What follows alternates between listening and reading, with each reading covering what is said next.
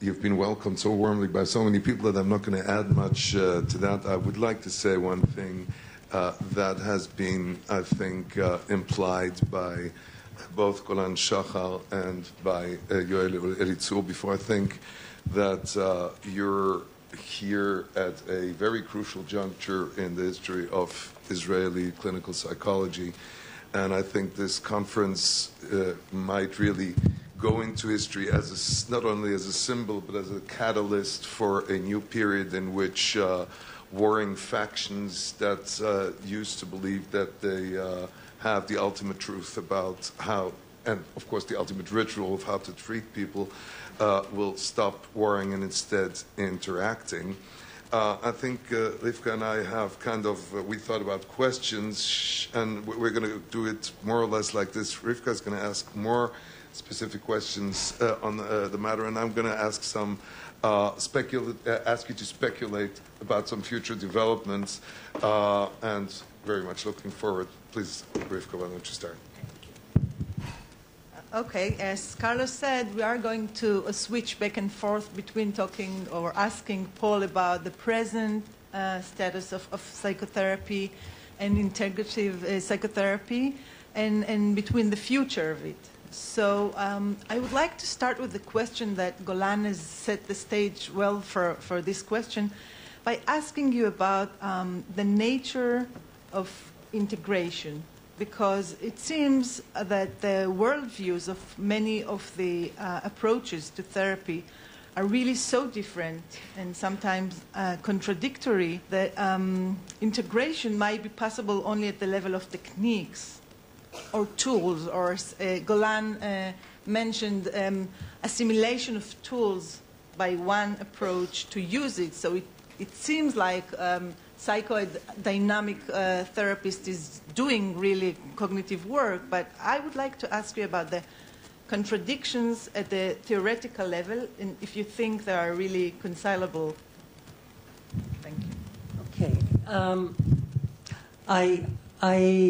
I feel that in some way it really shouldn't be me who answers this question, but Golan, because he did such a good job of representing my own thinking. And in fact, you now know why I wear a mustache. It's to differentiate me from Golan, because otherwise he says what I say as perfectly as I can imagine. I think part of the experience, which I certainly understand what you're referring to, but part of the experience of these fundamentally different philosophies is that part of the problem in the way psychotherapy has been organized is that psychotherapy has been organized around competing tribes or ethnic groups. I mean, we describe ourselves as holding particular theoretical visions. But the reality, I think, is that the dynamics of the interactions between psychoanalysts and cognitive behavior therapists and family therapists and so on really resemble much more inter-ethnic conflict than scientific debate or intellectual debate. And the reason I say that is, what are the characteristics of inter-ethnic conflicts? You see a tremendous amount of caricaturing of the other and creating of stereotypes of the other.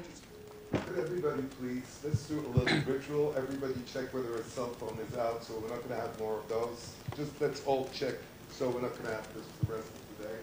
And whoever didn't check now, please make sure. And I'm sure, I don't really mean this, but it would be in the spirit of what I was just saying, that all the psychoanalysts in the audience think that the phones are cognitive behavior therapists' phones, and vice versa. I mean, that's the way we have organized ourselves. And so group identity is a very powerful source of the sense that there's us and there's them, and we're fundamentally different. And I think that one of the places where then clinical and theoretical thinking potentially meets empirical, evidence-based thinking, and we'll be talking about this through the 3 days in different ways, is that the notion of evidence-based practice would be much more soundly based if instead of testing a particular brand name of therapy, which is the way evidence-based practice is currently pursued, instead what was examined is the fundamental principles and processes that underlie behavior change and personality change. And I think that if we direct our research not to the brand name labels, not to the ethnic identities that are so powerfully organized by the groups we interact with. You know, we like and identify with the groups we meet with. Psychoanalysts meet with psychoanalysts. Cognitive behavior therapists meet with cognitive behavior therapists. And a group coherence develops that creates a hard shell that's very difficult to penetrate. So if we can move from that to the investigation of fundamental principles and processes, then I think we're likely to find that there's more commonality. Now, just one other thing before I let myself be interviewed again instead of just filibustering. But I think one other important point about this, when I highlight these principles that cut across different ethnicities in our field, that doesn't mean that cognitive behavior therapists and psychoanalysts do the same thing. It does mean that many of the same principles underlie what they do, but part of what makes integration of interest and useful is that each brings somewhat different things to bear. So that it's not that they're just all doing the same thing with a different name. We can learn from each other, also from the differences, but they're not utterly fundamental differences necessarily. I'm going to ask you a question where I really don't expect a simple answer, but it's something that I seriously have been breaking my head over for quite some time. I think the language of psychology has been, for quite some time, I would say somewhere between 1930 and about 1980, 1990, was the way the Western middle classes understood themselves. I think two things happened. One is that the biological paradigm is becoming much stronger, and it seems to replace culturally what we once used to be able to give. The other thing is, you see, I love your description of this conflict between ethnic groups. What I'm sometimes, in addition to that, bothered by is the following. On the one hand, I think we're on the verge of becoming a really responsible profession, and something that looks less like a religion. Then, on the other hand, in the grand old days where the Freuds and Jungs could speculate freely, the field had a certain metaphorical or a certain fertility in the metaphorical narrative sense that exactly allowed for people to connect to it outside the profession. Do you think there is any way that we will be able to combine between the scientific responsibility that we're striving for now and this type of metaphorical and narrative fertility that we seem to be losing? It's a very interesting question. And I think it relates in a way to the skills that we have if we're really good as psychotherapists, that the principles that I was referring to, that's the kind of basic structure. I mean, if we think of, say, architecture, every architect learns sort of basic physics and mechanics and hopefully knows how to build a building so that it will stand up, not collapse. That's the common sort of scientific principles. But that doesn't mean that every architect is equal. You know, there are very pedestrian buildings, and there are extraordinary buildings. And there's the art and the poetry that a great architect adds to the physics. And I think, in a way, as psychotherapists, we need to know the science, but we also, as much as we can for each of our individual talents, we need to be poets. We need to have a way of reaching people so that our words get inside and transform. And I think in the same way, when we communicate to the public, we want to do that. We want to be as compelling as possible. Maybe in the ways that we communicate amongst ourselves, we might want to tone that down a little bit because we want to find more of a common language and less of a kind of a star system, which is part of what you were describing. Psychotherapy for years was organized by a star system. And there was Freud, and there was Jung, and there were all the great poets. And even some of the top people in CBT rose to the top because in a different poetic language, they spoke compellingly to their readers. And I think there, amongst ourselves, we might actually want to tone down the poetry, but with our patients and with the public, I think we might want to cultivate it.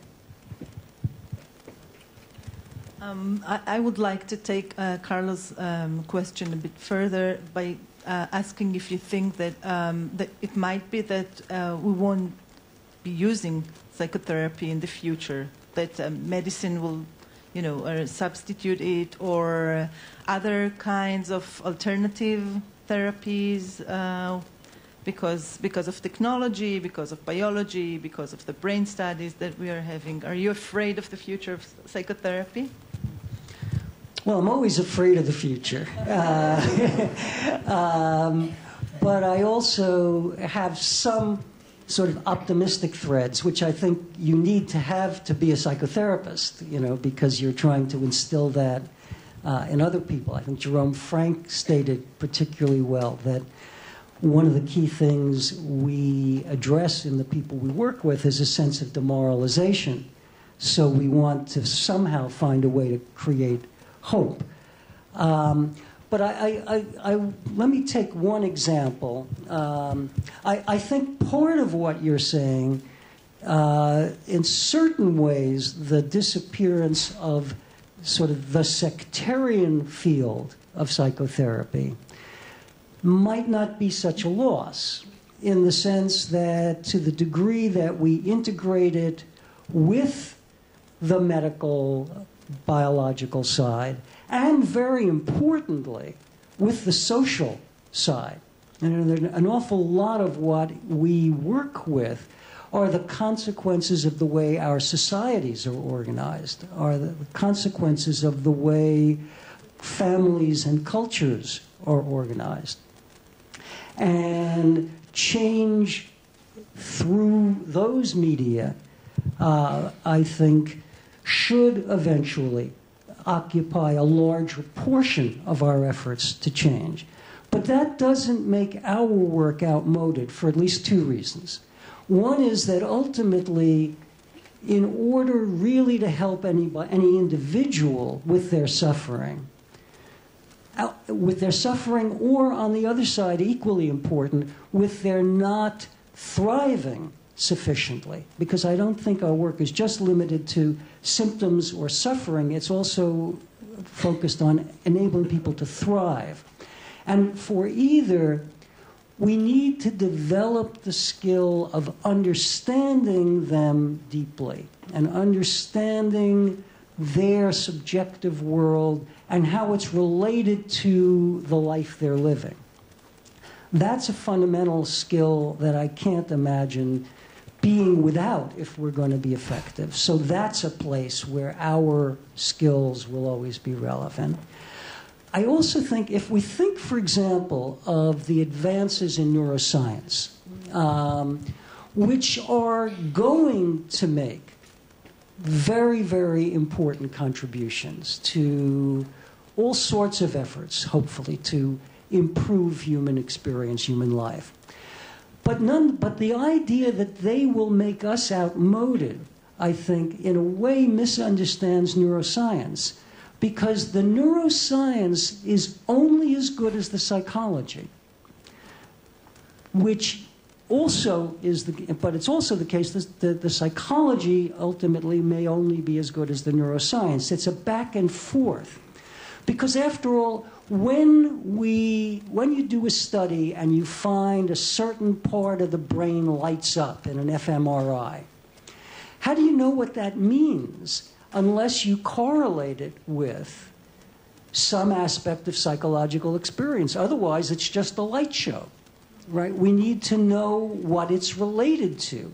The more finely tuned our psychological understanding is, the more we understand the variations in what lights up in the brain. At the same time, when we notice a part of the brain lighting up that we didn't expect, that can direct us to look more closely at how was the difference in psychological experience then from when the brain lit up a different way. That can then lead us to refine our psychological descriptions, which in turn gives us a tool for further refining the neuroscience. And it bootstraps back and forth. So I really think of them ultimately not as rivals, but as essentially needing each other to advance. Talking about integration, I use the occasion to ask you all the questions that I have no idea how to go about. One of the things that basically in the last decade what I've been trying to do is figure out how very accelerated historical processes, how they impact us. And one of the things I can say that whenever I finish a book, I feel it's already outmoded by the developments. For example, I can't remember the world before Google, even though I met Google when I was rather adult, Facebook, etc. Now, one of the things that I'm bugged by is the following. I feel that we haven't found ways to help our students develop a methodology to learn about the world they live in. If you take Golan's case, okay, he has a very in-depth picture of the whole socio-psychological ecosystem of his patient. And one of the things that I'm finding out is that since I don't have a methodology myself, I know that I understand the world fairly well, among other things, because my patients taught me. And the question is, what, in addition to all the things that we are teaching, and we're teaching more and more, precisely when you go in this direction, do you see any reasonably fruitful way in which we could integrate, I don't know what to call it, sociological knowledge, an input on how to read social trends that will help our students and us to treat our patients appropriately? You are good at posing the challenging questions. My first association is a kind of an awareness that, especially at my age, thinking of the kinds of social changes you're referring to, I have a sense of, in certain ways, sort of viewing life through a rear view mirror. That there are things that are changing, and I'm moving ahead, but there are things that I'm not really able to fully join or engage. And you mentioned Facebook, for example. I shamefully and proudly at the same time can say I don't have a Facebook page. I do use Google. I'm not that much of a caveman, but I'm not yet on Facebook.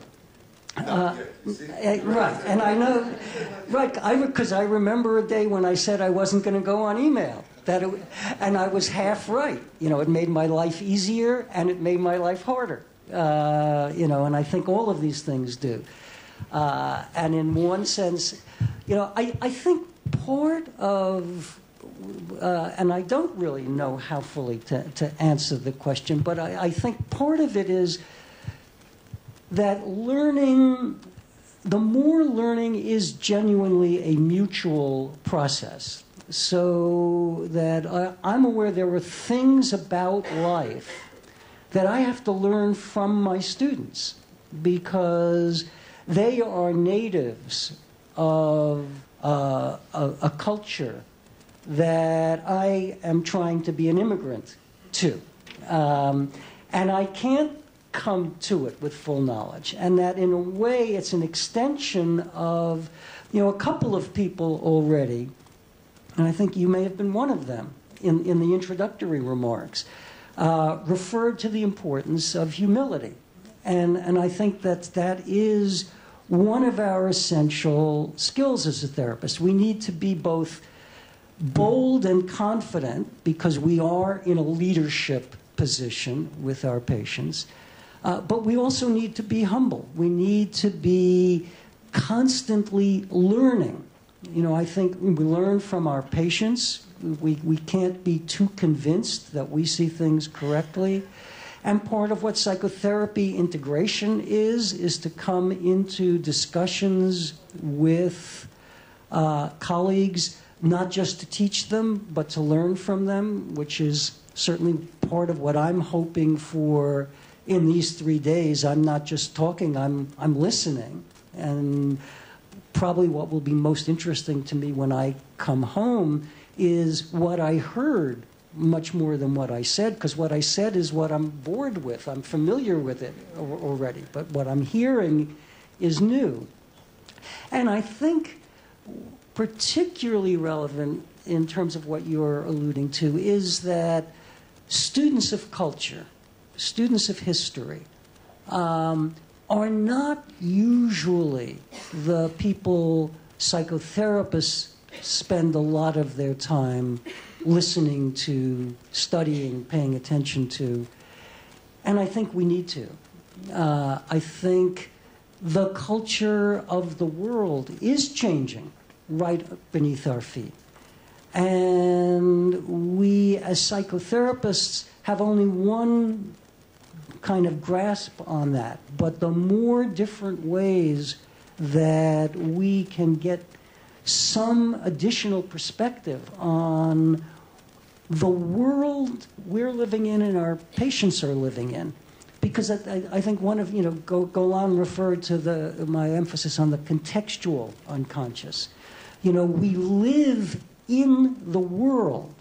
And one of the ways that therapists go wrong, and this is just as much true for many versions of cognitive behavior therapy as it is for very classical analysis, is that it's a kind of inner world, intrapsychic preoccupation that forgets that we live in the world.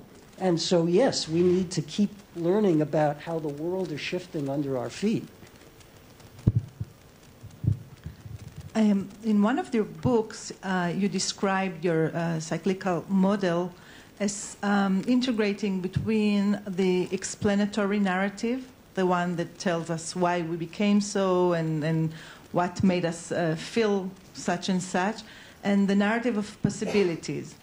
And I would like to ask you about the narrative of possibilities of the integrative approach. What possibilities and challenges you foresee for your approach in the future? Well, when I was, and again, it's a very generative question that has got my head spinning already. Because when I think of the narrative of possibilities, when I wrote about that term, what I was mainly thinking of then was the way that our psychological theories tend to be pathology-centered. So that the narrative of explanation, which is how did the person get that way, what went wrong early in life that set them on the wrong course, The problem with that is that it can lead to a very fixed and in a certain sense pessimistic way of viewing people. So that our diagnostic labels, for example, once we label somebody, say, as borderline, that changes the whole set of possibilities we envision for change, and it fixes the way we view them. Whereas if we are treating people not as representatives of a diagnostic entity, but as human beings struggling with conflict and challenges, and look at where they possibly are heading, founded not just on the limits. I mean, we clearly have to have our eyes open to really see what's wrong. If we're in denial, we're not going to help the person. So when I see somebody who's borderline, I can't pretend nothing is wrong. But at the same time, we have to really root things in their strengths and the possibilities for new change, and we have to lend that to them. So that's what I had in mind mainly. The last thing, because I can read social cues, and I saw Ilani stand up, and I don't have a watch in front of me, so I'm sure we're toward the point where we should stop. But I was stimulated by what you're saying, by your question and the way you phrased it, to also think about a different kind of narrative of possibilities, which are the possibilities that come out of a conference like this, in a sense. The possibilities that come from encountering each other, hearing each other, and finding new combinations, new configurations that we hadn't seen. And again, to sort of link the attentiveness to the positive and openness to not denying the negative. I want to sort of end this with a plea, in a sense, that as much as this has so far been a wonderful cooperative atmosphere and we're liking each other, I also know, I've had my informants over the last couple of days in Israel. I know there are lots of divisions and lots of tensions and lots of ways in which some people think other people are just all wet, or it's nonsense, or it's superficial, or it's this, or it's that. And I want to make a plea that we hear all these challenges that I've heard Israelis are very good at. I want to really hear them so that in our discussion we can really confront them. So yes, I want us to be nice to each other, but I want it to be around the most difficult questions. Please stay for a few minutes. Stay.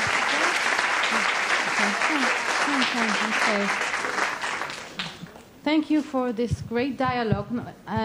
Although Rivka and Carla were a great interviewer, I would like to invite one or two questions from the audience. Yes, please. One of the difficulties I have trying to be an integrative psychotherapist is that I haven't found a map yet, or a manual, or a guide. There's all these ideas, there's all these ways of putting them together, but there's no one way. And when you kind of leave the brand name labels, as you call it, you're left kind of lonely without all of that. One of the struggles I have is that there's each camp tells you you're not doing it right. If you try to do exposure therapy while being psychodynamically minded, you're not doing it right. If you try to do transference analysis, you're not doing it right. You can also be more directed.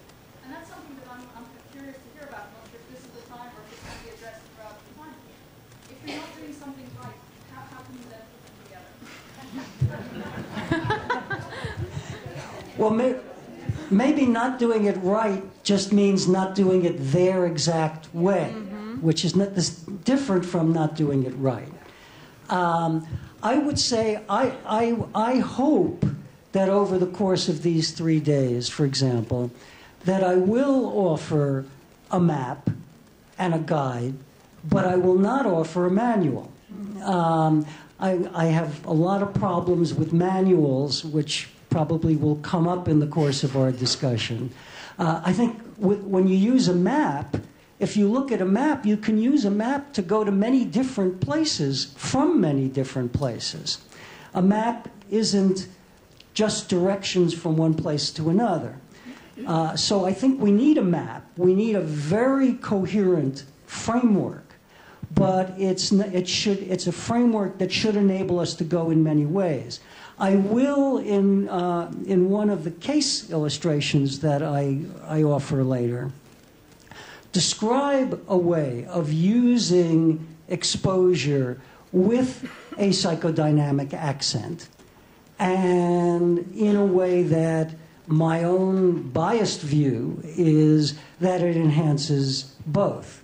And then we'll have a chance to look at that together and see. Okay. Another question, and we'll go to the break. Yes? Okay. I know it's quite different to make integration between our theories, but I listened very carefully to what you suggested, to listen to the context in which we meet our patients.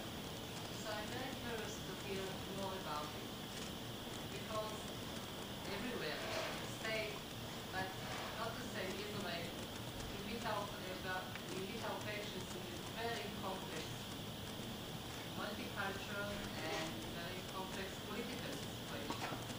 So if in any case you have or an example, or if you have experience where you with attention to the surrounding multicultural or multi-political situation where you meet with patients that is very glad to make mitigation.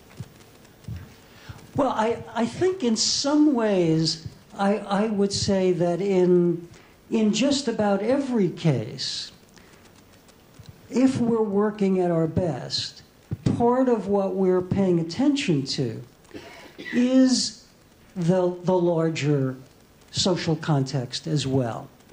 One example that comes to mind, a month or two ago, I was giving some workshops in Japan. And as part of that, Ellen and I went to a smaller meeting of an integrative institute that specialized in family therapy. And they were presenting to us a couples case in which one of the central issues was that the wife was complaining and unhappy about the fact that this couple hardly had sex anymore. They had been married, I think, 10 years or so, and they just no longer had sex. Three really crucial cultural contextual elements of it were, on the one hand, we learned was a rather common phenomenon in Japan. Japan is a relatively unusual society in that respect, I would think. That happens modally to some degree. That's one side. Second part of it is there is nonetheless, related to the kinds of changes that Carlo was referring to, intergenerational changes happening, so that part of this woman's upset was she was of a generation of women who were beginning to not be so happy with this arrangement and are complaining about what was understood to be just the way things are. And then a third element that came up was that part of the husband's explanation, I think it was due to much more than this, but I think this was a factor we shouldn't underestimate. He said, you know, I work every night till midnight. I come home exhausted. I don't have time. And the question that came to my mind was, something very fundamental has to change because this wasn't just his own, his was only an exaggeration of a societal process in Japan. Something about people working every night till midnight is contributing to this kind of pattern. And indeed, in terms of reciprocal dynamics, not having sex makes it not that important to come home, a good reason to work late. Working late is a good reason not to have sex. You're exhausted. They replicate each other. And what's happening in the intimate life of individuals and the ways that a society is organized aren't really separate realms. They create and recreate each other.